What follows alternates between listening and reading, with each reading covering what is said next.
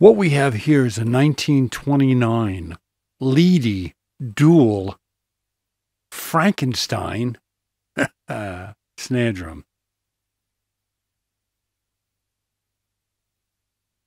I say Frankenstein because the only thing that was Leedy in this project is the shell, and it comes from 1929. It was a drum that was referred to as a dual drum. In the 1920s, the Ludwigs would have called this a super sensitive, but that meant that there were snares under the top head, directly underneath the top head, and on the bottom of the drum like normal, and both extended completely across the head at that particular point. It was originally a mahogany shell, but I guess someone had sold off all the parts on the dual because that was the most expensive part. And what was left was the shell. That was made in 1929, solid mahogany, and it was my job to restore it to its former glory, or some sort of glory.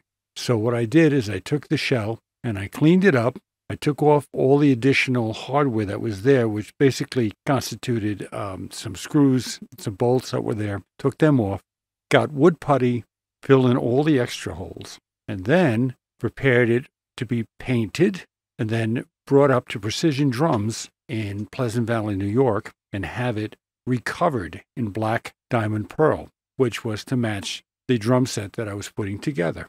So I had a Slingerland bass drum with black diamond pearl, and I just needed to get the parts to put this together. So that's what I did. I got it covered. Then I started drilling it out for the different hardware that I needed. And I found out that the only lugs that would work on this particular shell, this particular Leedy shell, was the bread and butter lug from Rogers of the early 1960s.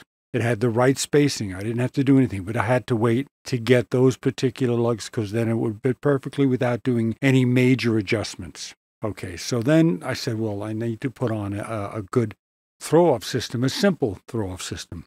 So I went with the Dunnett George Way throw-off system, which is based on the George Way drums of the late 1950s and the Camco drums of the 1960s. They refer to this throw-off as the beer tap throw-off. Very simple on one side, you just throw it off. Finished putting that together, added a pearl air vent, and then heavy Gibraltar triple flange hoops, Remo heads, pure sound snares, and this is what I came up with. And it's a very unique sounding snare drum. Hope you enjoy. Thank you.